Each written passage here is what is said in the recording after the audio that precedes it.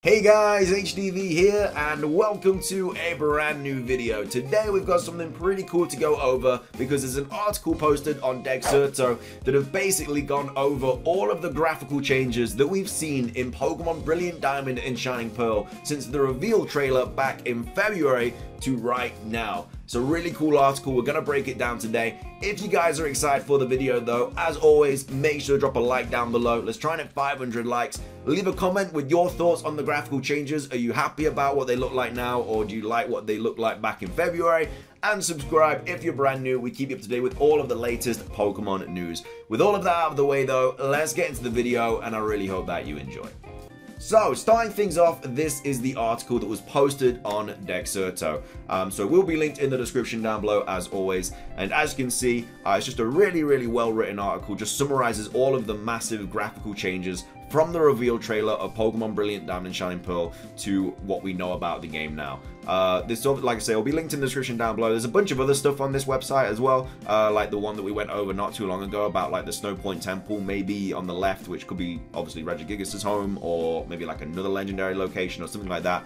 Obviously, we've already covered that, but yeah, there's just a bunch of different kind of articles on Pokemon Brilliant Diamond, Shining Pearl, Legends Arceus, stuff like that. Anyway, we're concentrating on this one today. So it was posted on the 17th of July, so quite a while ago. But Pokemon Brilliant Diamond and Shining Pearl, all graphical changes since reveal.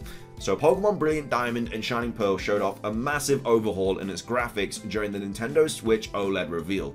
Here is a full list of all the graphical upgrades and changes the Sinnoh remakes have received since their debut trailer in February 2021. Now there's stuff on this website that I didn't even pick up on, or I didn't find or anything like that when I made my kind of comparison image like way back when in July. So yeah, this is a really cool article to just kind of show all of the different updates and stuff. So Pokemon Brilliant Diamond and Shining Pearl were first unveiled in February and is now available to pre-order.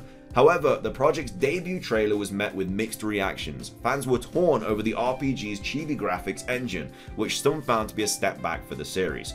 New footage of the Sinnoh remake shown during the Nintendo Switch OLED announcement in July has shown massive improvement in its visuals. We are going to break down everything that has changed in the Generation 4 remasters releasing this fall. So obviously this is the Nintendo Switch OLED trailer. We only got like 2 to 3 seconds of footage, so it was quite difficult to pick up on like all the different changes and stuff, but straight off the bat you could see that the games had changed.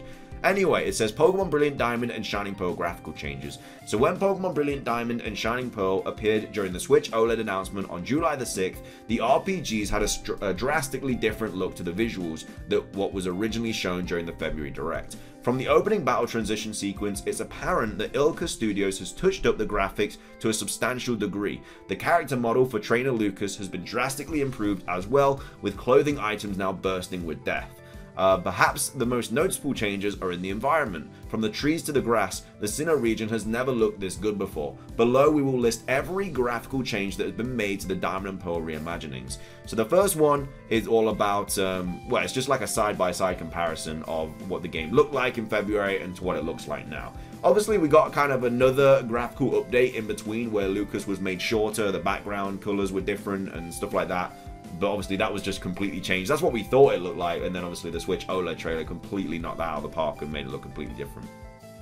So, given that the Switch OLED footage was not a direct feed, a lot of detail has been lost to compression. Despite that, the difference between Brilliant Diamond and Shining Pearl's debut trailer in February and the new clip in July is a stark contrast. On top of all the changes listed below, Ilka has included depth of field to battles, improved shadows and lighting, and a whole host of tiny changes that are hard to see in the footage that we have available. So this is the first bit, which is the before and after of the battle animation. So this is what it looked like in February, and obviously this is what it looks like now. So it even comes with like all the different changes and stuff bullet pointed in below the images, which is really, it's just useful. So it says battle transition animation now features more colorful cartoon style leaves. As you can see, obviously these are just like leaves that are just panning to the left or whatever, but this time there's actual stuff going on, like there's blades of grass flying all over the place. It says the new blades of grass break off and float around the screen, which is what I just said, but there's been more depth between the player and the wild Pokemon as well. So yeah, they're like really close to each other there, but this time they're kind of much more spaced out and stuff. Anyway, the Pokemon Brilliant Diamond Shining Pearl color palette. So this is what it looked like in February, and this is what it looks like now. So the Sinnoh remakes now sport a warm and washed out color palette. Everything has been desaturated compared to the debut trailer, and the warmer tones are closer to the original Diamond and Pearl color palette. Yeah, I mean, I think the colors that you use now just look a lot more realistic. Like, this looks very, I don't know, it just very, I don't really know what the word is, but it just doesn't look that good in my opinion. I liked it when I first saw it, but that's because I didn't have this. Now we have this, like, it just looks so much more realistic. The colors look a lot better. This just looks way too cartoony for me. I know that Pokemon's supposed to be like a cartoony kind of like game, but this just is a better, more realistic kind of atmosphere, background. I just really like it. Next up, we have the clothing graphics changes. So this is obviously what it looked like in February. I don't need to repeat that every time. So the backpack on Lucas was originally flat, but now has depth. Yeah, like, this looks like an egg, man. Like, this doesn't even have zips or anything. It's really minimal effort in this. Maybe they had to throw the trailer quickly together to meet deadlines. I really don't know. But yeah, look how different the bag looks now. It has zips, it has like different layers to it. It's not just an egg with like a circle on it. It actually has changed loads.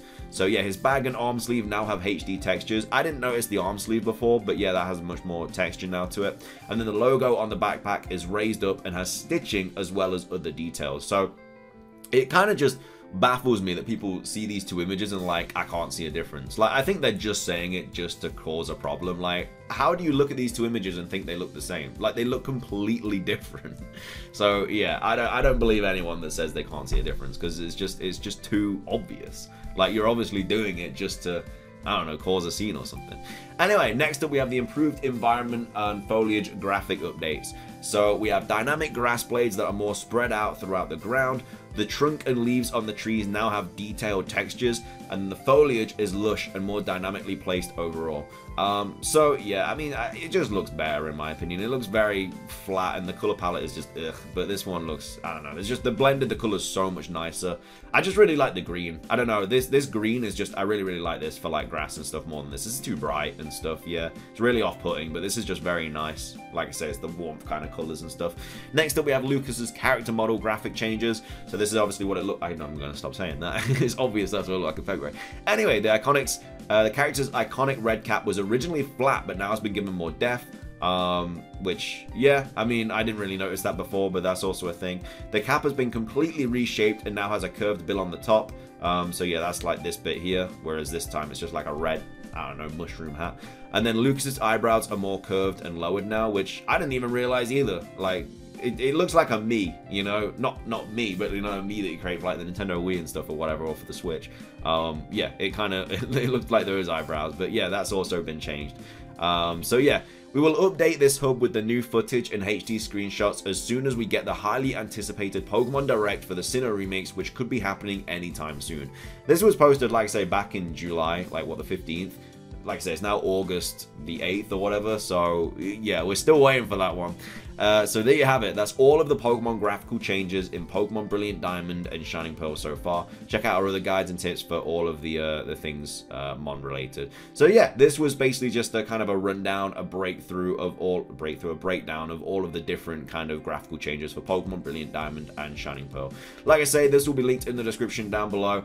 But it's all kind of got to go off, really, until we actually get some new footage. Next week, we could be getting a Pokemon Presents. Obviously, there's Junichi Masuda tweet and stuff.